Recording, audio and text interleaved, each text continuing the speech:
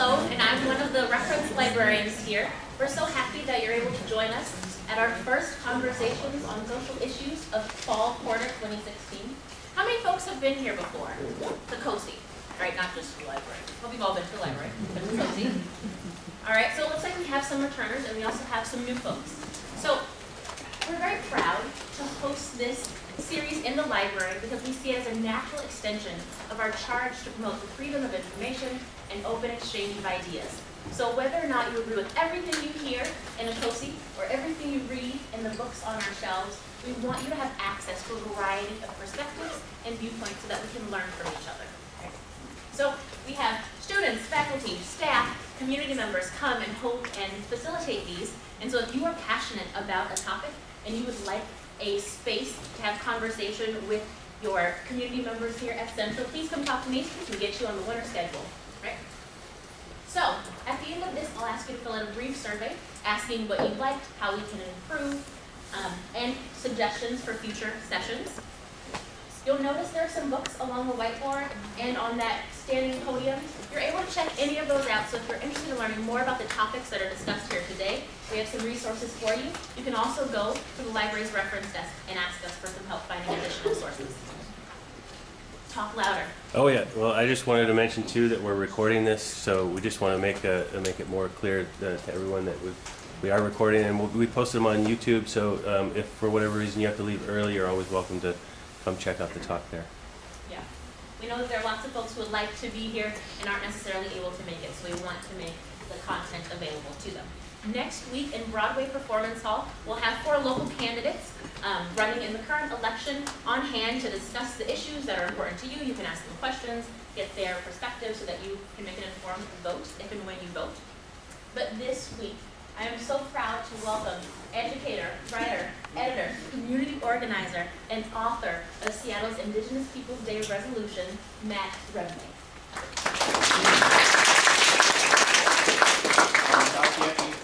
Chante washte na pechu se pelo wakia wanatan amachia pelo ya woslaha emataha yalo Charles Remle ate waye Donna Harrison Dina waye tokashila wakantaka ampetukile wo pilatanka tokashila wakantaka ampetukile wo ashte yoha tokashila atokashila wakantaka dena tuwamish mo koche ki wo pila and tuwamish oyate ki owichakya wo tokashila atokashila Kimberly Wopila Tamka Tokashila.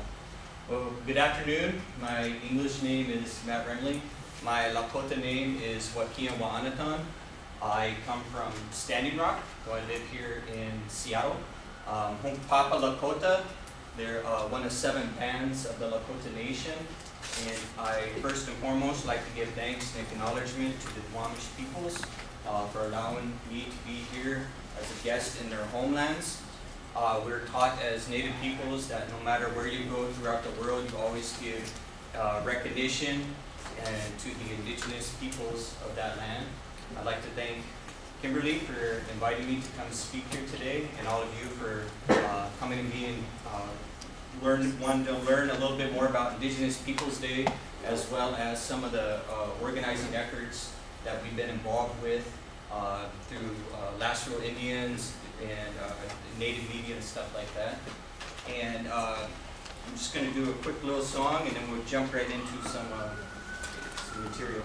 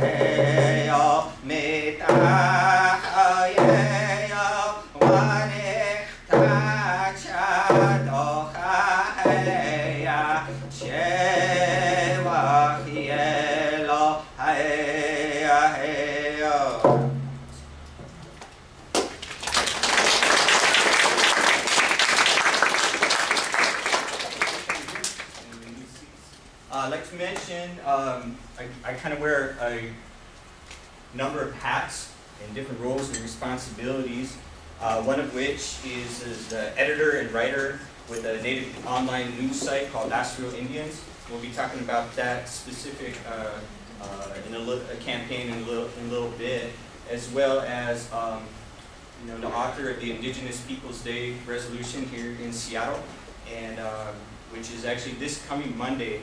So I'm going to start talking about a little bit about that campaign, what it looked like, and really want to invite all of you to come out and participate and be involved with things we've got going on this coming Monday. But Indigenous Peoples Day, for those who don't know, is a campaign that was actually started back in the 70s, in the mid to late 70s, specifically by the American Indian Movement and folks involved with the International Indian Treaty Council. And it was a campaign to abolish Columbus Day, because I'm sure you're a very enlightened crowd here and see why having a federal holiday named after Columbus is problematic. For those who don't know, or maybe have been fed that incorrect history, you know, Columbus ushered in a few things when he sailed in 1492. One was a mass campaign of genocide that was inflicted upon the native peoples of the Caribbean. Some estimated 3 to 5 million native peoples were slaughtered under Columbus and his crew after landing in the Caribbean islands. And not just, you know, through infectious diseases, but a brutal campaign of genocide where they would gather villagers and in their homes and set them on fire. If they tried to escape, they would either sick dogs on them or cut them with their swords and stuff like that. Columbus is a rather well-known for capturing young native females, specifically really young native females, around ages of 9, 10, 11, and bringing them back to Europe where they were sold into brothels. And so, you know, they would make a sport out of testing the sharpness of their swords to see if they could whack through a native person's body with one blow. So it was a very vicious campaign of genocide that was that he brought, number one. And number two, when Columbus came, he sailed under what's called the Doctrine of Discovery. And what the Doctrine of Discovery was and is, it comes from the Pope. And it was basically a declaration that said that any European Christian had the right to go claim lands for other European Christians if the lands that they came upon were inhabited by non-European, non-Christian peoples. And so we were labeled as obviously non-human, non-Christian peoples, non-European, non-Christian. And why this is important is because that doctrine became the legal basis for the entire theft of not only the United States, but all of North America, Central, South America. This was used as the legal justification. The doctrine of discovery was used as a legal justification to steal all of these lands, including the land right here in Seattle. Because what it says is because we are not considered human, that they had the right to claim that land. And not just, in the 1800s, there was a Supreme Court case, Johnson v. McIntosh, and in that Supreme Court case, it was stated that European Christians, now white Americans, had the right to this land not because of conquest, because that's a huge myth out there. There were actually very few military campaigns between Native peoples in the United States, and so they had the right to land not because of conquest, but by right of discovery, which is absolutely ridiculous. You know, I haven't been up in this college much, so it'd be like me walking up in here and saying, none of you are all Lakota, so I claim this on behalf of Lakota Nation, and well, I'm sorry, there might be some Lakotas in here, but you know what I mean? So that is basically the mindset, and it was put in to U.S. law via the Supreme Court, and that law is still on books. So that's the legal justification for our entire land theft. And so Columbus sailed under that, and that was used by other European colonizing nations wherever they went out. So that's the efforts to abolish Columbus Day are not to only raise the serious concern that we shouldn't be celebrating a day of a man who committed mass genocide, but it's also a holiday that celebrates colonialism. You know, because here we live in a settler colonial society. Okay, this is settler colonialism. It's not meaning the colonizers came here and stayed here, unlike other places where they might have colonized but eventually went back to Europe. There's a difference, and so it's a holiday that celebrates colonialism, and that's really what we continue to fight to this day is campaigns of colonization. We'll talk about some of the campaigns that we're working on, including against some oil pipelines and stuff like that back in my homelands. So first I'll just share a quick little video and talks a little bit about the Indigenous Peoples Day campaign.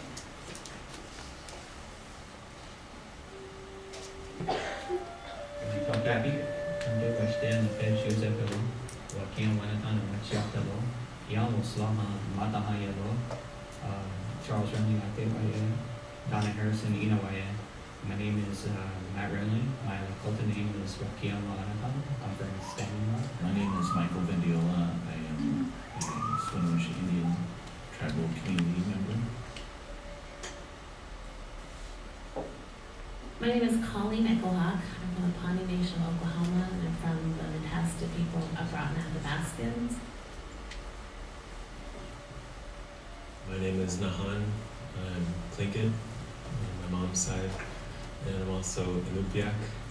My father is Paiute and Haida.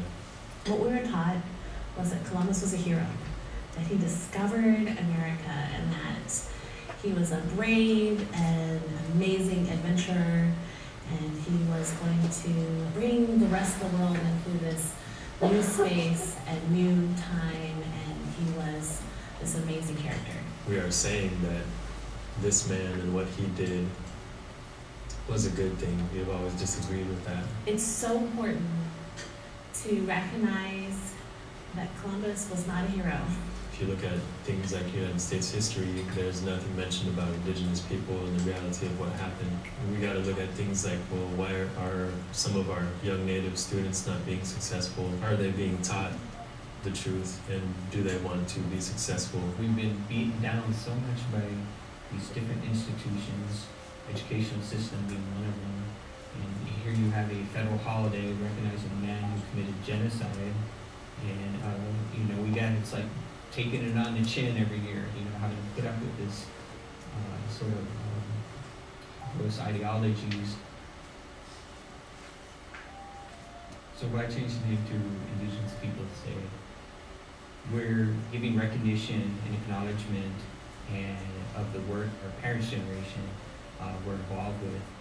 Indigenous Peoples Day was an outgrowth of American Indian Movement and International Indian Treaty Council, who came together and said we're going to go to the United Nations and we're going to seek the change of Columbus Day to Indigenous Peoples Day. 4 or 5 years ago, I worked with affiliated tribes in Northwest Indians, a body that has 58 tribes from Alaska, Washington, Idaho, Oregon, Northern California, Western Montana, tribal interests represented. They passed a resolution calling on the abolishment of Columbus Day replaced with Indigenous Peoples Day. We have tried to get the city council, but never found any council members who were willing to sponsor the resolution.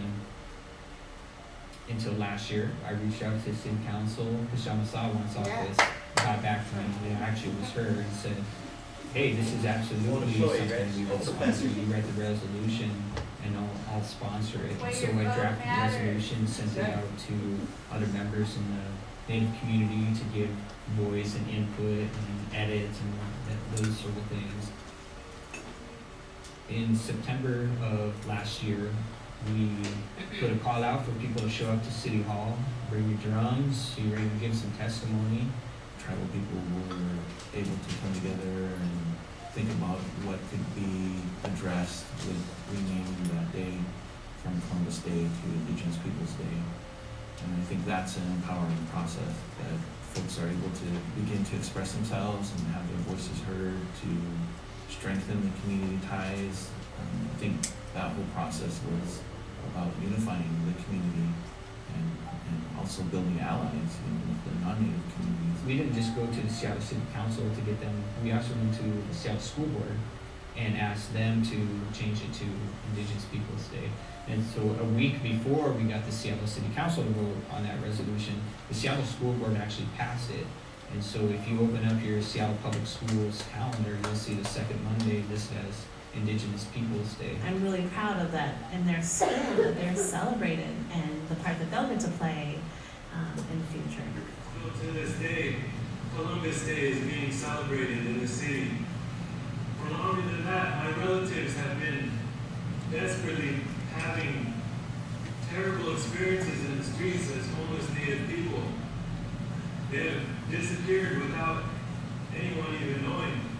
But the reality of the situation is that a lot of Indigenous people can't even afford to live in the city limits of Seattle. Many of our homeless people who are Native, who live in the streets of Seattle, feel very invisible, feel very disconnected, feel that the average people in the city don't like them, don't want to see them, don't want to be involved with them, wish that they weren't even there.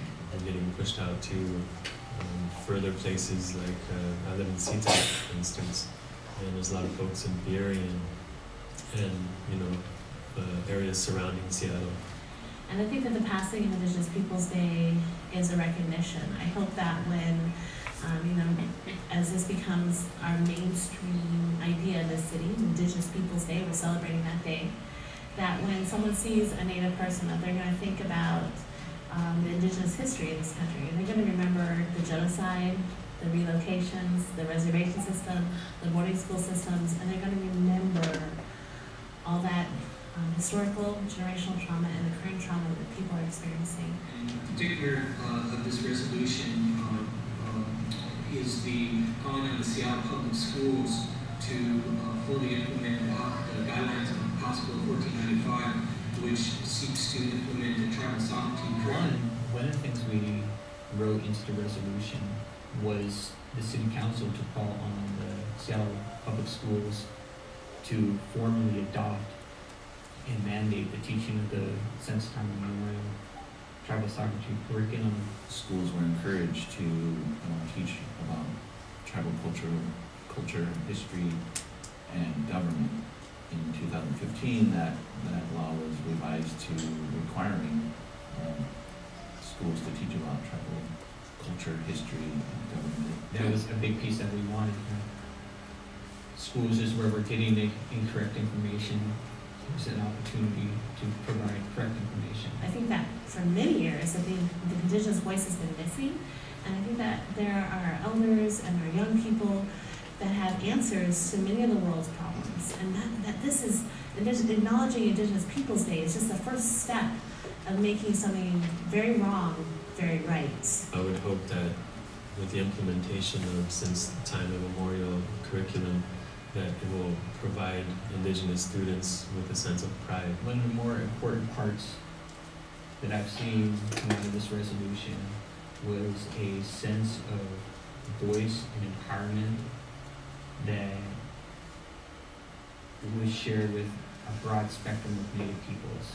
My kids are going to experience a new story. That they were there last year at City Hall when they signed the proclamation, and they saw this new story of Indigenous Peoples Day, and feeling proud of who they are, and not feeling like they have to not hold back and not share that. All of Seattle community has an opportunity to dialogue about the history of this country.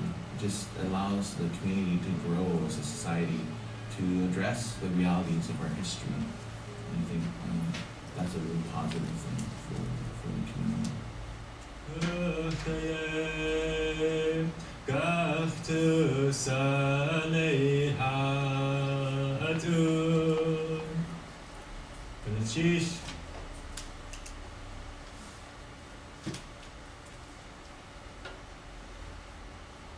So that's how the resolution got passed, but we decided, we're not really done there, and we're not only about celebrating, but pushing issues further, because across this country as Native peoples we're pretty invisible, whether it is in the schools, the media, pretty much any institution.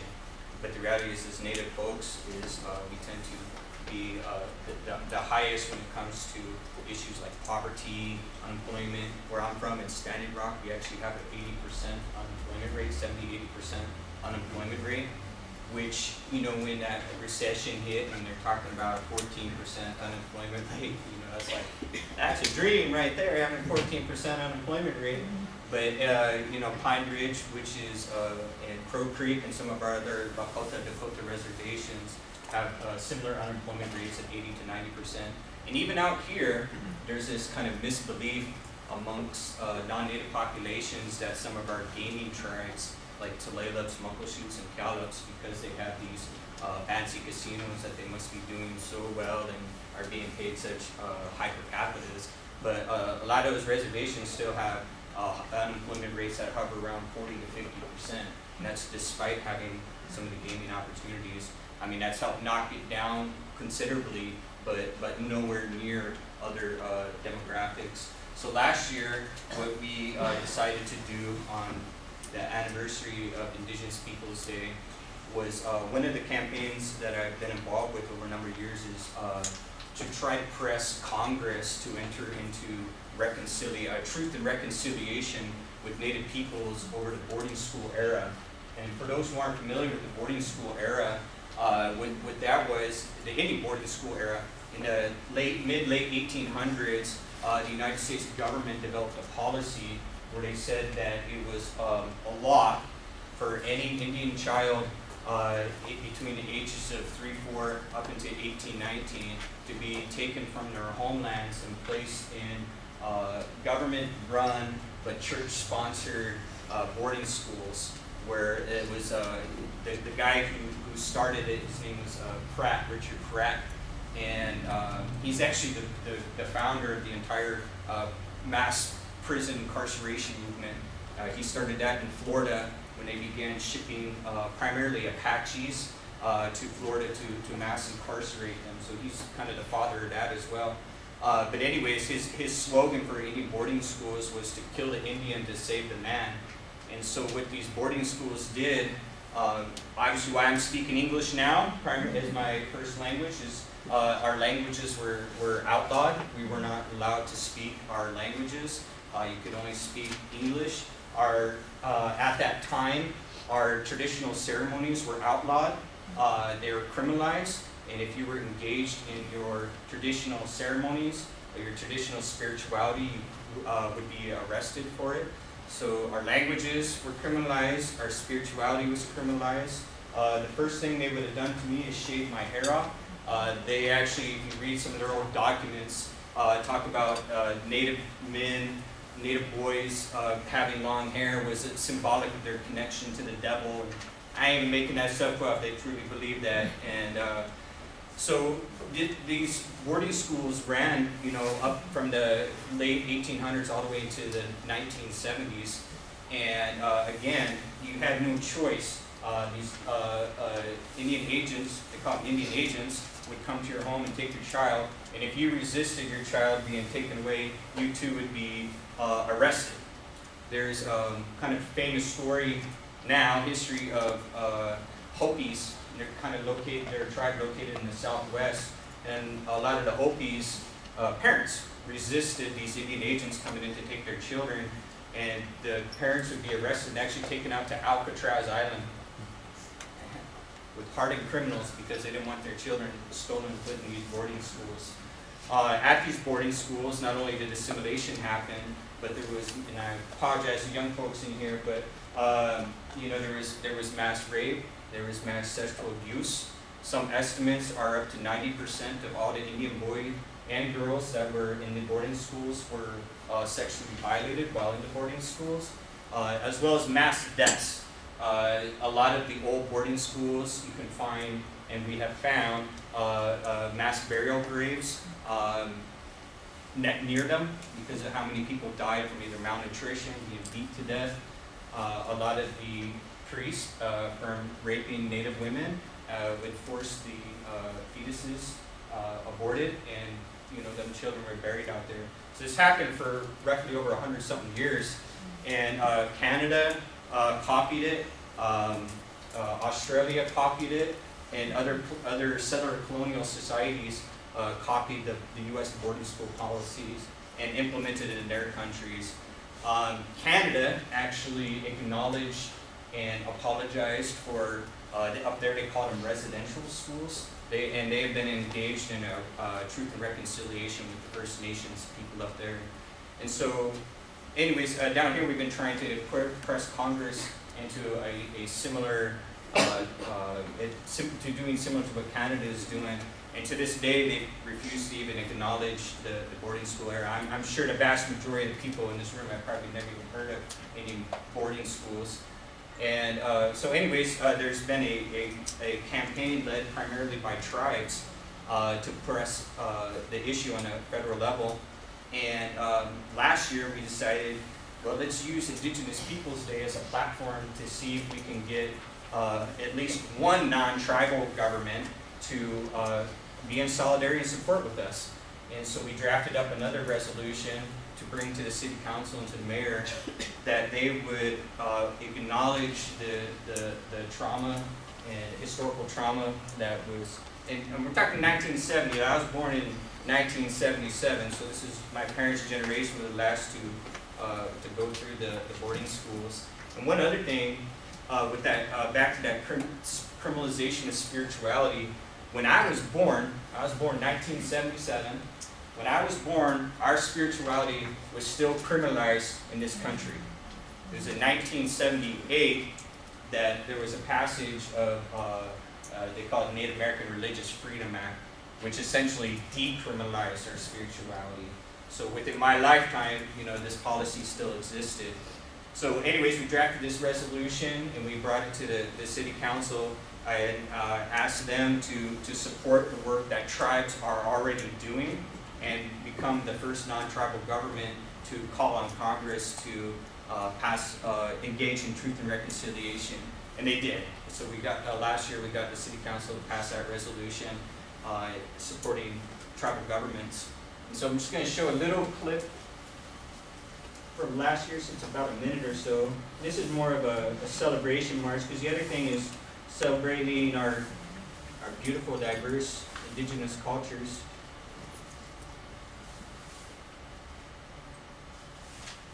This is last year.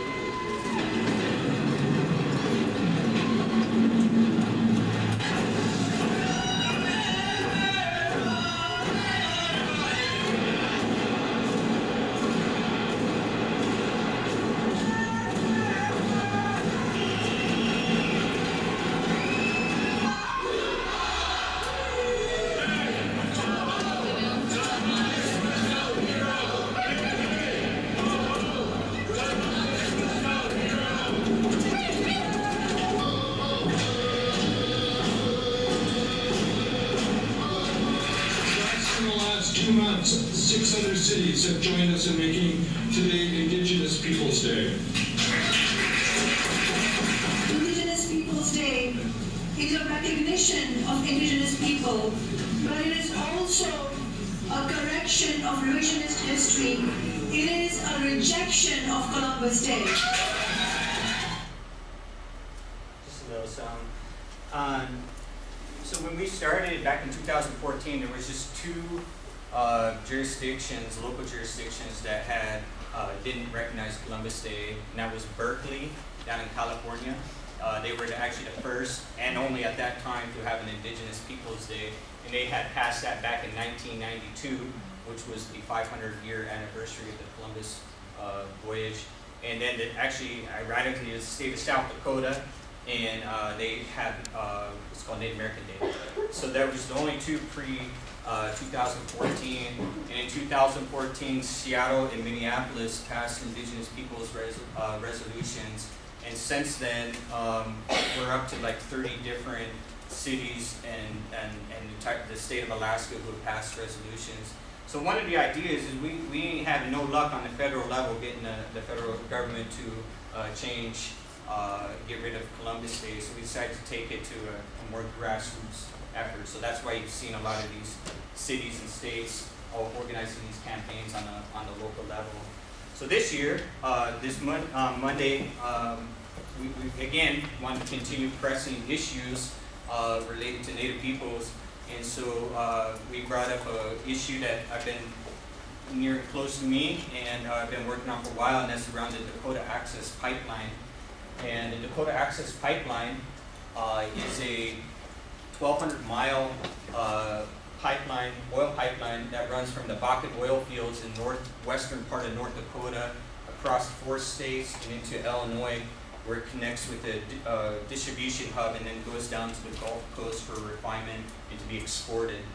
Along its way, it crosses our treaty lands in Standing Rock, and in particular, it crosses straight through old burial sites, old cultural and sacred historical sites, as well as drilling and going directly underneath the Missouri River.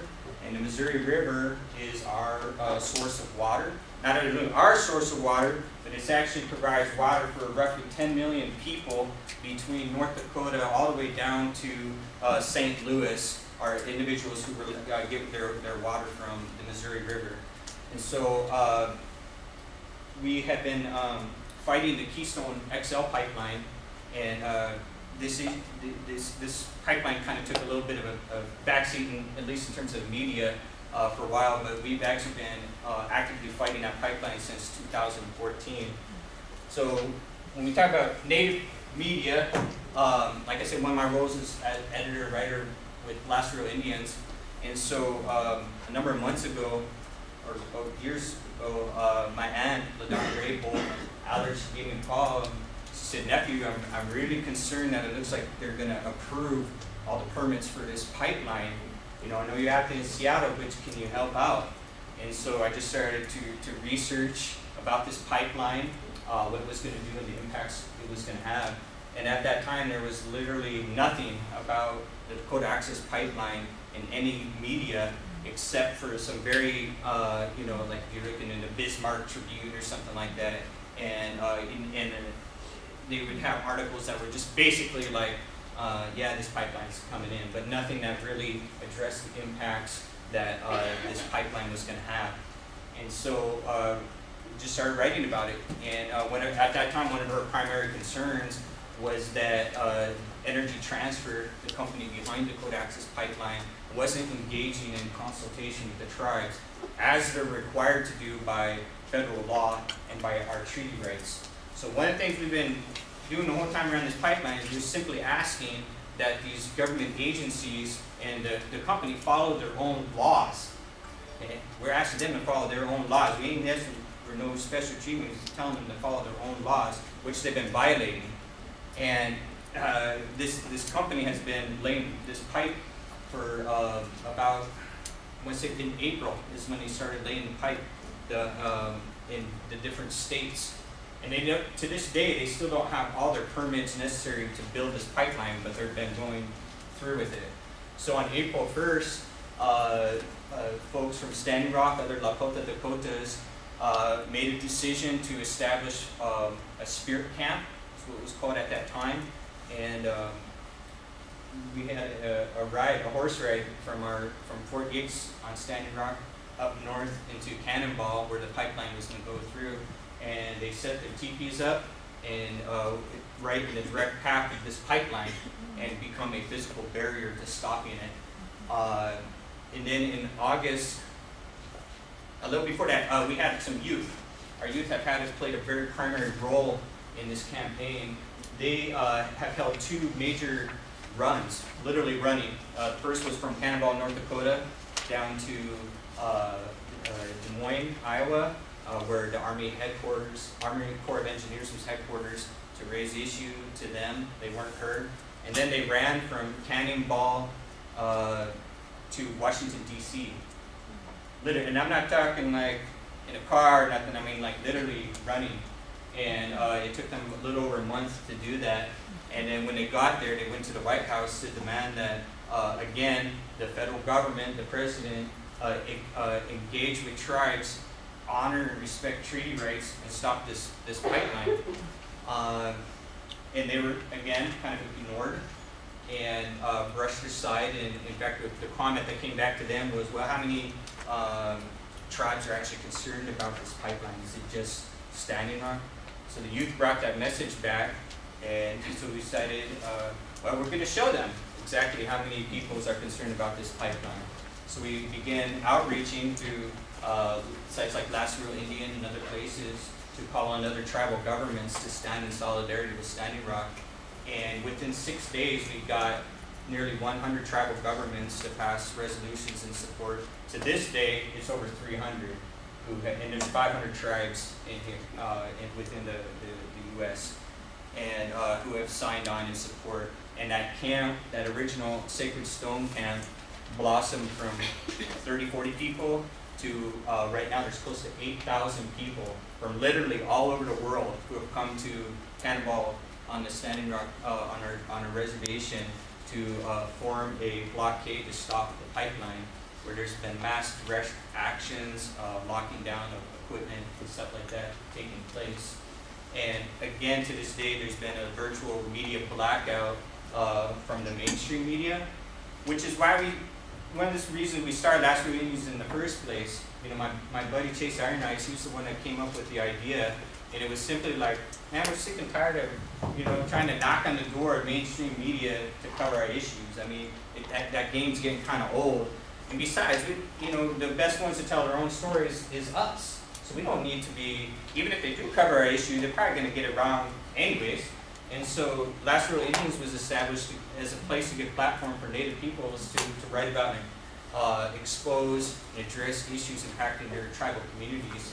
And you know, Dakota Access Pipeline is one of those examples.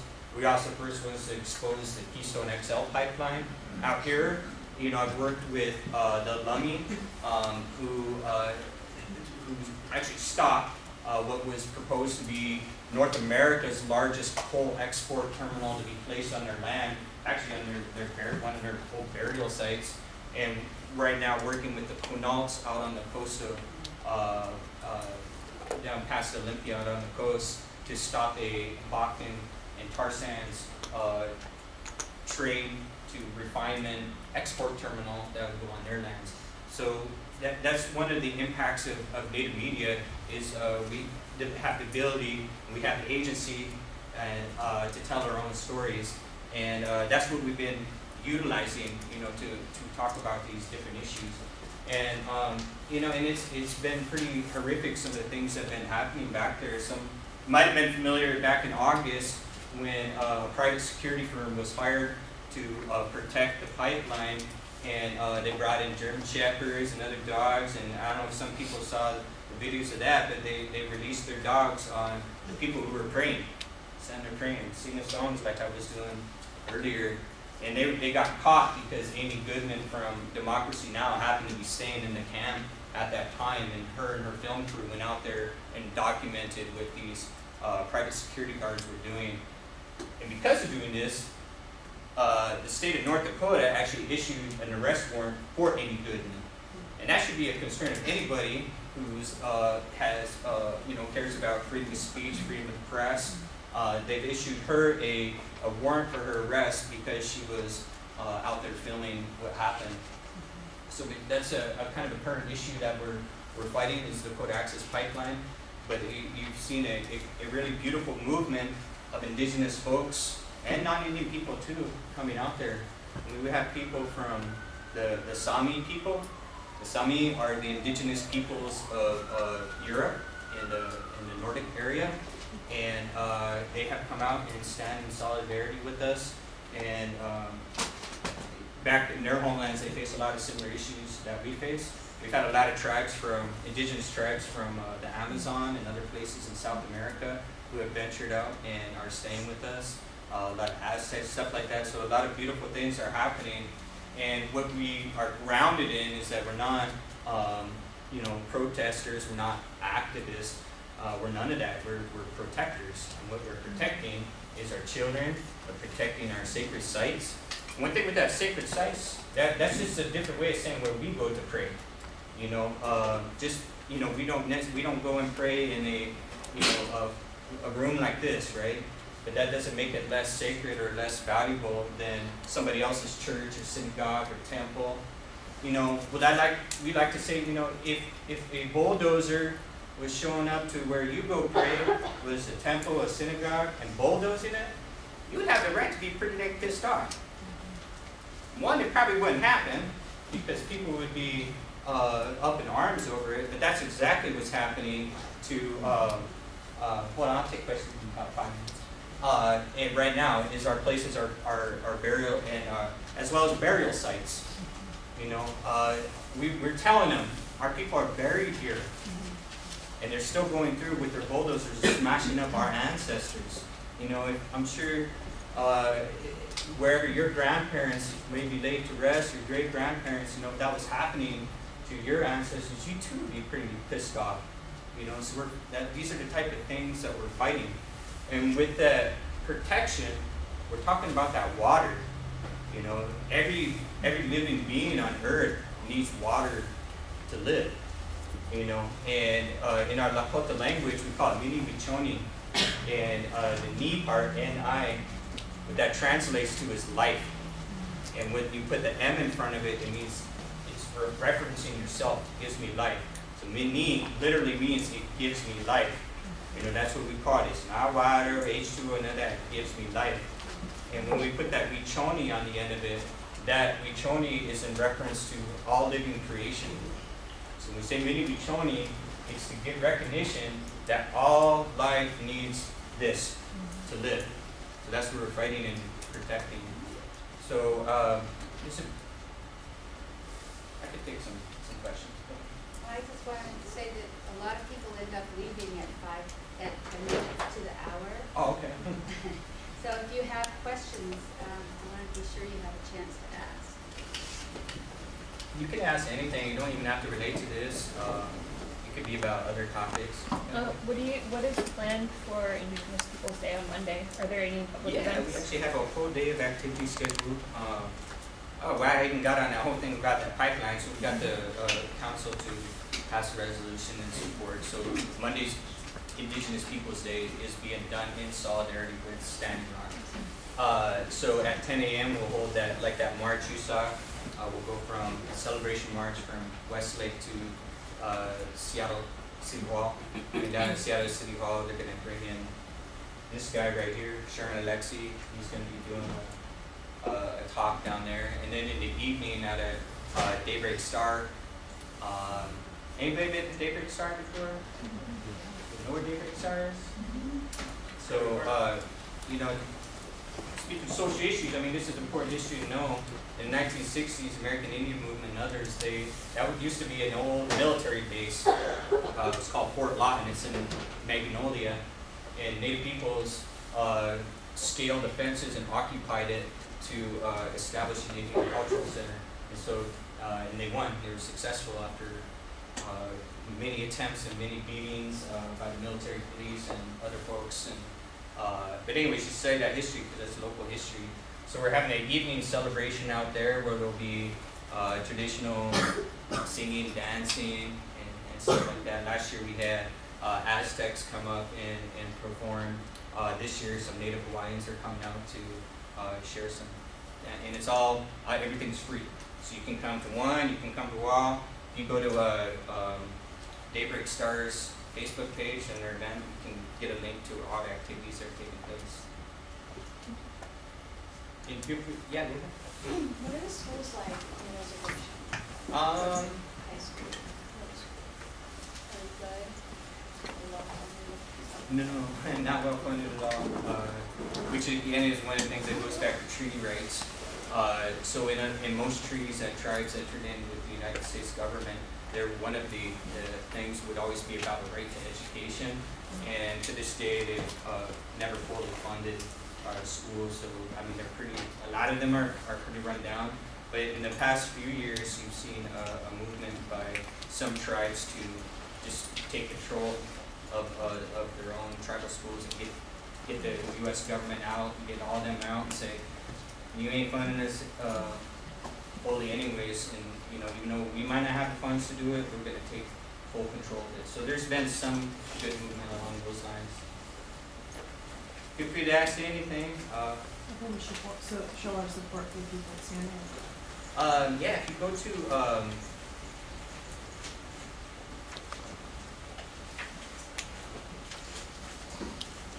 this page here, we've been posting a lot of ways to support, and not all of them are financial. I mean, that's just some of the things, especially going towards legal fees, but there's other things. We've got them all spelled out in some of the links on there. Do you think County Road will have any impact on the pipeline? In one way,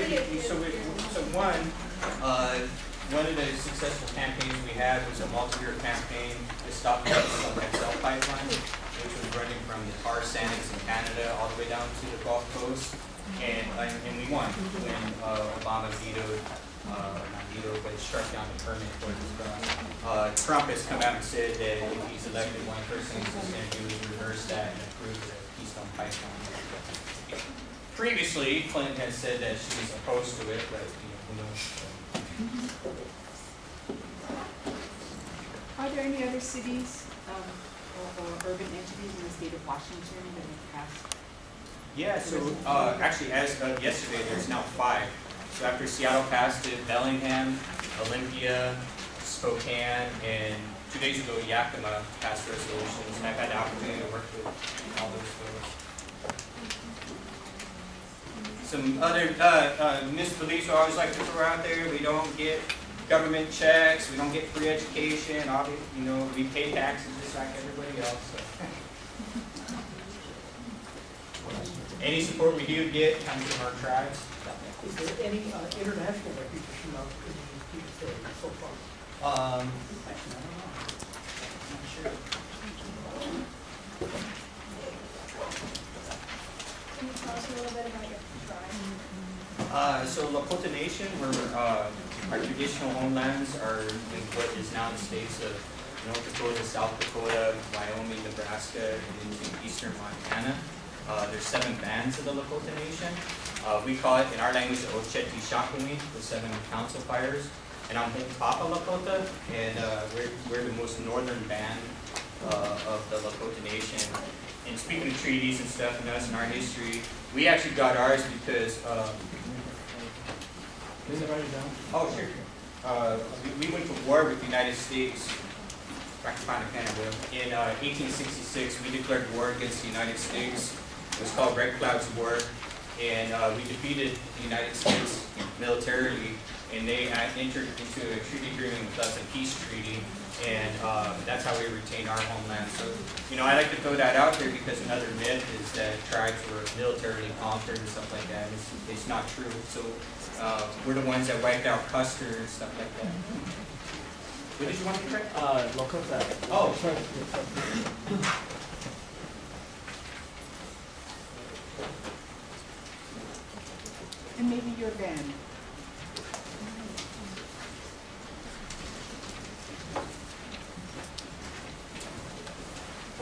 what that translates to is allies or people of peace.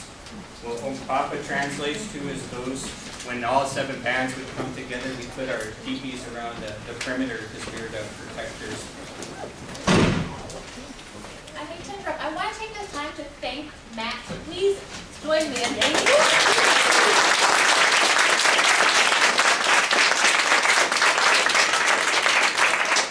Some folks have places to be. If you have a few more questions, I'm not sure if Matt has a little more time to be around and answer those. But I want to thank you for being here, and I appreciate your time. And I'll take your surveys as you walk out. Any other questions? Come up and have a...